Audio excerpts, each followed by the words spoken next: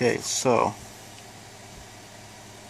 here's the problem I have with these GeeTech pulleys. What's happened to the belt? It's actually riding up on top of the teeth a lot. So if I come over here, I can actually push it down in there, but then it comes out somewhere else. So the teeth are not sized right, and or it seems like they're square, or at least mostly square. So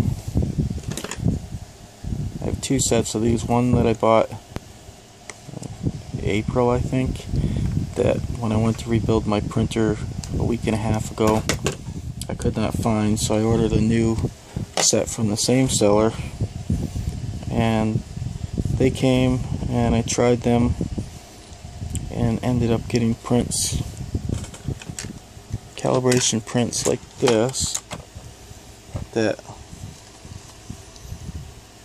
aren't supposed to be crooked like that.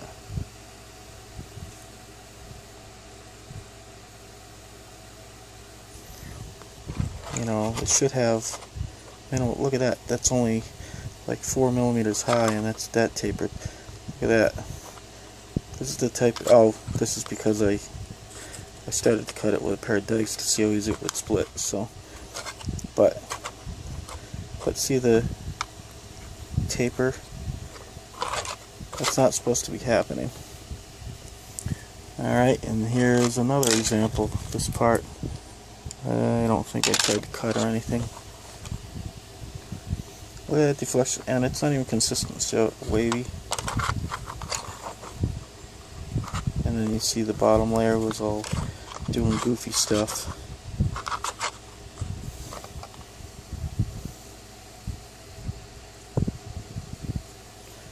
Can't get it to focus.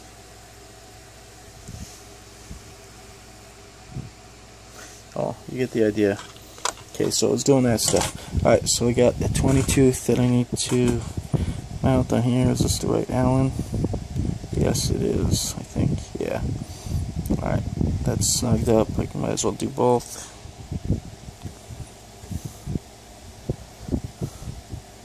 Okay, that's snugged up.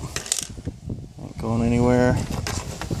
Take my belt from my test rig over here with a tensional from a rubber band. Pull the pulley over here.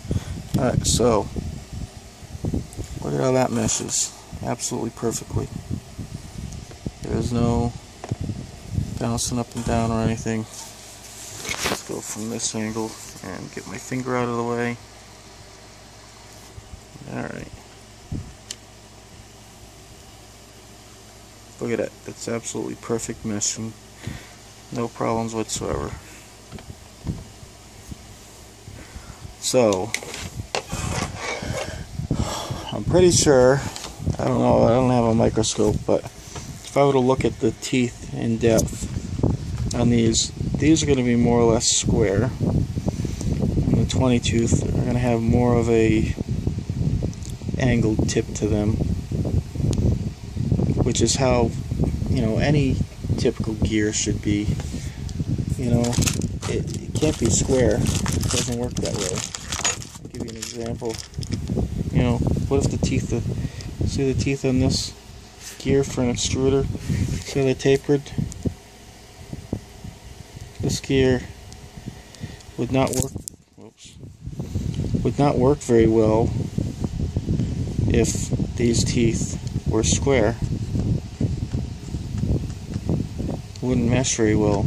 I'm 99% sure that's what's happening here, because if we compare the teeth here, get over there, let's see if we can get it to focus.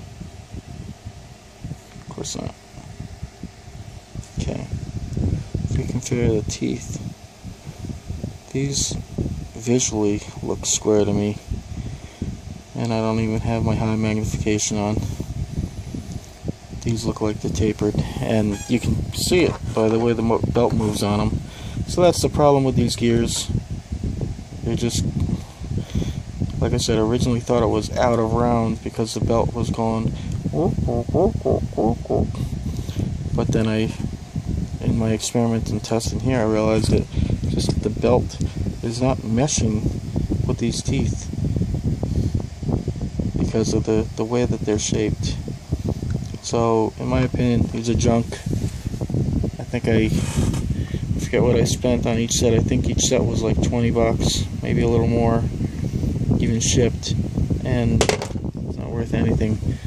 Got a better deal getting, 5 20mm ones. And I put them in here and they work perfectly now. No more problems. So, we'll see what happens.